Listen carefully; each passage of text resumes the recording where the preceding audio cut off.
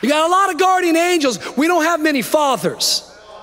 Can I speak to some older men in this room? Can I speak to some middle-aged men in this room? We need spiritual fathers in this house.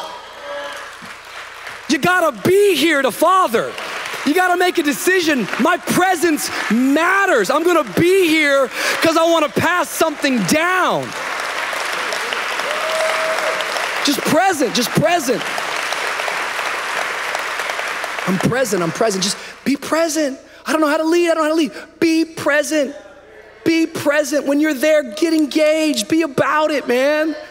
I love what Paul says to dads in Ephesians chapter 6, verse 4. He says, fathers, do not exasperate your children. Instead, bring them up in training and instruction of the Lord. I want my presence to energize, not exasperate.